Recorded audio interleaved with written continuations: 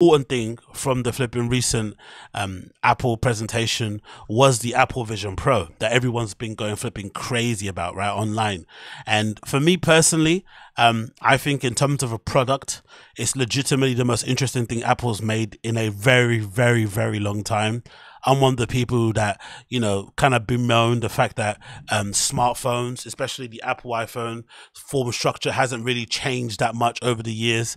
It's still the same sort of rectagonal kind of design with the flipping, touch screen and whatever it may be. Nothing has really sort of changed that much structurally about the phone over the last, I'm going to say, even 10 years to make it really worthwhile to be jumping from model to model to model to model.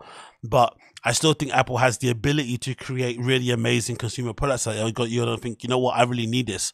And maybe apart from maybe the Apple Watch, I can't think of anything else that Apple have done recently in recent years that's really made me think, you know what, I need to get this. Of course, aside from the MacBooks as well that you want to upgrade, but something that's really kind of going to blow your mind. And I feel like for me, this Vision Pro is definitely one of them. Because when I initially saw it, the first thing that came to mind when I saw it being presented, it kind of reminded me of a scene from like the movie. You remember the Tom Cruise movie called Oblivion, I think it's called. It's called Oblivion? I think it's called Oblivion. This Tom Cruise movie called Oblivion. And there's a scene in it where he's on a computer and the computer he uses is kind of like a flat screen and it kind of rises up, and it kind of reminds me a little bit as well of the movie Prometheus, where essentially the way you kind of use the computers, where you have these kind of these sort of, they almost look like typography or topography, sort of like projections that sort of like rise up, these little LED lights. And sometimes you can use your hand to sort of move the screens around. But it's a really futuristic, almost sci-fi way of looking at, using a computer in real time. I think all that sort of shit is fucking incredible. And that's kind of, in my opinion, where the future should be heading. So when I saw this shit and I saw the demos that they were showing in the presentation, one of them of the guy in the studio essentially having these screens around him that he's sort of using to kind of browse around and do his extra jobs and whatnot, that really legitimately blew my mind. And I was thinking, oh my God, I cannot wait to flipping use this. But the one feature that I thought was a real big game changer that I think I'm definitely going to want to purchase the Apple Vision Pro for was the flipping ability to watch movies. For it to become a full-on immersive experience where you could have the screen be as big as you flipping want is legitimately one of the things that would really get me excited to purchase one, because I'm one of the people that kind of, is a bit annoyed that my movie going experience is kind of, mostly relegated to watching stuff on my laptop or sometimes on my phone. I don't really go to the cinemas anymore as much as I probably used to. And when I am watching on my laptop or my phone, my concentration is all over the place because I'm on my phone, I'm walking out the window, I'm walking around, But at least with this headset, as as bizarre as it looks on your head, it actually does kind of force you to kind of sit down and sort of like pay attention to what you're seeing. So it can kind of, in a weird way, provide a resolution for me in terms of having the ability to watch movies at home, but also feel like you are actually concentrating and focusing on the thing that you're watching and you're not distracted by your phone all the time. I feel like that's really, really the game changer for me in that regard. And especially, you think about it going forward, like with terms of watching like sporting events, like football and whatnot. I've heard someone make a conversation, I think it might be MKBHD, saying that how they could legitimately sell an option for you to have seats courtside watching a game, or even if you're in a stadium watching football, you could probably do that also, because it's a mix of, augmented reality and virtual reality that clearly would be an option going forward. But I just mean from a purely basic bog standard sitting on your couch point of view, being able to watch the game in that sort of, in that sort of way with that sort of amazing screen would be legitimately amazing for someone like myself to check out, especially considering how often I spend time at home. And I think The Verge here actually did speak about it and made, this comment, which I think was a great one actually, where they said Apple finally made a TV.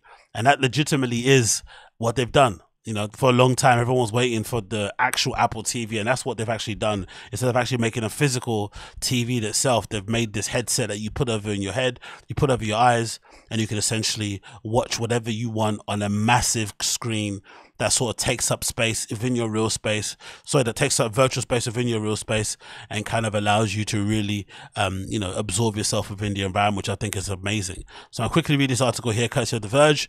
It says here, from a purely technical perspective, I had the same experience using the Apple Vision Pro, that most others who have tried have seemed to. The headset is remarkably polished for a first generation product. Its screen looks much better, the field of view is much wider, and the gesture controls is much more natural than any other headset on the market. The Vision Pro did get a little heavier on my face after a while, and obviously all we've seen so far are the control demos in a control situation, but there's no doubt that this is a remarkable piece of hardware. Oh, one thing I also got to mention, the only slight issue with it is, I think, just to point out the issues, has been the battery life so far is like 2 hours, unless you have it plugged into charge. The other battle or something that I wasn't really happy about was this FaceTime feature. So you got FaceTime feature that you can use, so you can basically call people with the headset on. But the weird thing is, the people that you're calling on FaceTime, what they'll see isn't your real face. They'll instead see this like weird computerized avatar thing of yourself. It's really bizarre, sort of like a FIFA type of Madden type of create a character sort of face thing, which is a bit unnerving. So everybody is kind of like, a real person, and then you're the one that's kind of got the computer face, which is a bit bizarre. But that's the only two things that I thought were a bit strange. And of course, there was a bit in the kind of promotion material where a young dad was sort of like playing with his kids while he had the headset on, or I think he was filming them or something. I thought that was really kind of, somewhat Black Mirror-ish and almost sad, but eventually that's probably where we're going to go anyway. And if anything, that is no real different to like people holding their cameras right up above their face, while they're recording their kids or at concerts and stuff. So, people freaking out about that stuff is a bit, inconsequential. But anyway, move on. It says here, which brings up the other and more interesting question: what is this thing for? Apple has a few answers. It's for taking the most immersive videos of your kid's birthday. It's for adding more monitors to your office setup, and it's for staring at a 3D human heart while it beats quietly in your living room. But I have a different theory. It's a TV. At least at first, the best thing this headset will do is play movies and shows. And while Apple may have big ideas about immersive content, the new formats for watching things that all going to take a while to really catch on. But being able to fire up Netflix and watch it on a huge virtual screen, that's going to be ready right away. And for all the potential Apple lofty rhetoric, the Vision Pro is a television, and extremely Apple-y one at that. The only issue I feel like with it being a TV, I'm just thinking about it right now, is that there's such a lack of good shit on. That's the thing. I wish there was more stuff to watch so that you could really make use of this headset. I'm sure, there's no shortage of stuff to watch. Don't get me wrong. You could go in the archives and dig out some amazing, legendary movies that you could kind of rewatch again and again and again. But it would be such a great thing to be able to use this headset and also be able to, watch the newest, greatest show that everybody is saying you have to watch that's legitimately good, instead of the kind of almost average, okay and passable shows that we have at the moment that aren't really doing much but are good enough to pass away the time. That's the only thing that I wish would have been the case. But apart from that, I think it's definitely a game changer. And it continues to one last bit here. It says, I should say I don't think this is a TV Steve Jobs was talking about when he famously told author Walter Isaacson that he had finally cracked the future of TV. And I also don't think this is the TV analyst Gene Munster spent years predicting would come and never did.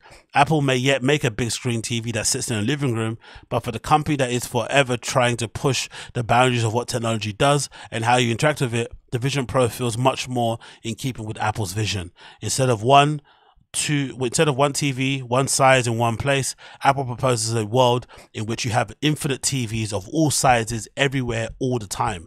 And that is a fucking game changer, especially if you think about the kind of people that use Apple products. That is definitely going to be a game changer, because it's going to completely change how you sort of like use your space as well, because you're not going to have screens everywhere, so maybe you can kind of change how you lay out your flipping space in terms of an interior design's point of view. But again, I'm getting too much in the weeds there. I can't wait to see it when it releases sometime in the new year. A big lead up time in terms of pre-orders and ironing out the details, I'm assuming, but also gives people a chance to kind of get hyped for it. And yeah, man, the price tag's a bit much mad though. I think it's like 3,400 or something like that, so that's a bit crazy. But I'm sure people are going to flip and lap it up when it does eventually come out.